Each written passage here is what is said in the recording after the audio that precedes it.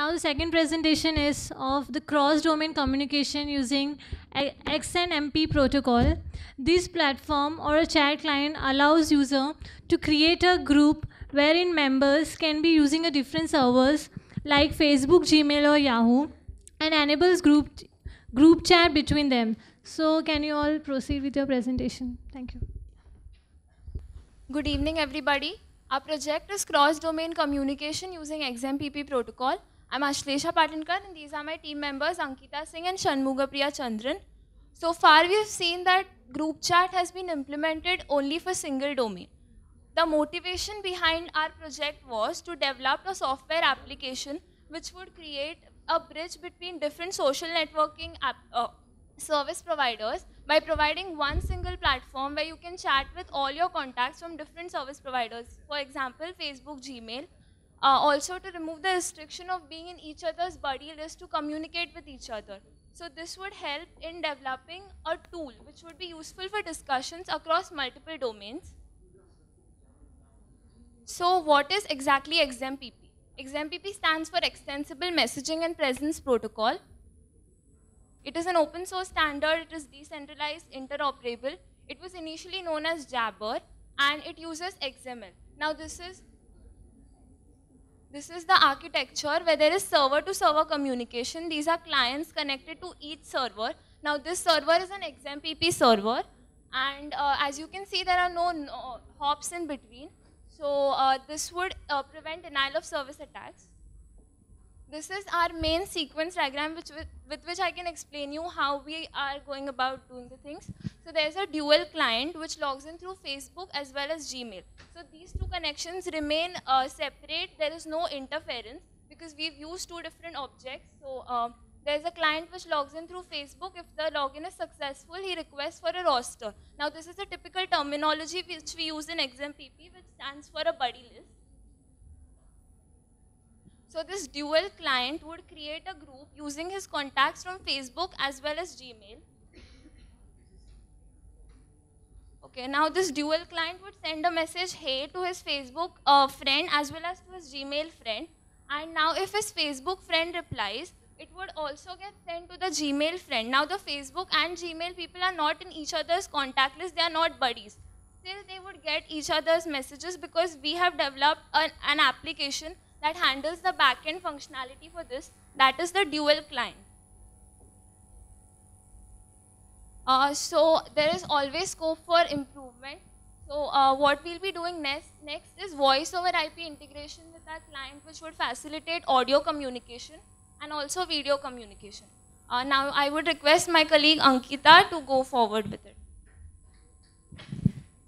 Now before starting the demo, first I would like to tell you what were the technical difficulties we faced. So as you all know that Gmail is a very secure site, and while we were trying to take out the contacts from Gmail, many times we were blocked and several times we were not given the authentication to contact Gmail.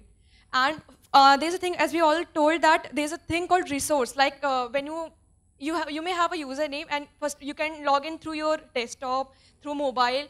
So that is called a resource, whenever the thing that you're logged in with. So in Gmail, whenever some people log in, the resource is dynamically generated. So you cannot hard code that thing. So that is a very technical difficulty, and it took a lot of time for us to resolve that, but successfully we have resolved that and we have come up with that application.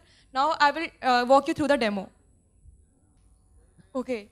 Now as you can see, this is the homepage of a client, and from account you can go to the login. This is the Facebook login, and you give the same username and password as you give for the Facebook server. Then you click on submit, and you can also see that there's a Gmail page open over there, and somebody has been logged in over there. Now again, this is a dual login, so you again click from Gmail, and you are giving the username and password that you will use for the Gmail server.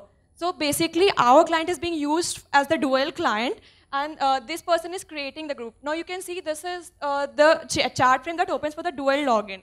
Here, as you can see on the left side, that is for Facebook contacts are being listed, and the Gmail contacts are being listed. Now, one unique thing is that there may be a scenario that the people that are in the Facebook and the Gmail, they may not be in each other's buddy list, but still with the help of this dual client, they will be able to talk to each other. There's a group created wherein people can be added both from Facebook and Gmail. We will demonstrate you through this. Like before, and you can see at the back of the screen, we have also logged in through Gmail, and we have also logged into Facebook. Now we'll send a message from our client, and it will be, first we'll create a group consisting of both the members. Then we'll send a message, and it will be received by both Gmail and Facebook. Proceed. Now we are adding on people from Facebook and from Gmail. You can see they are listed in the group users. So these 2 people are in the group members. Now we are typing a message, hi everyone. And when we click send, you can see the message popped up in both in Facebook also. See, hi everyone is received, and also in Gmail. So you can see we are sending message through our client, but hi everyone is received both to Gmail and to Facebook. They can talk to each other. And our client is acting as a mediator. We are just popping up the same chat so that it will be easier for you to see that how the simultaneous communication is taking place. Now, the people replied from the Gmail server, and it is received to Facebook as well as to our client.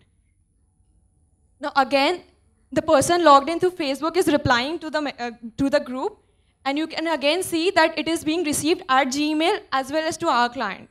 So you can see simultaneously, all the people can be talking to each other, but they are logged in from different servers. So I think this is all. Yeah, thank you.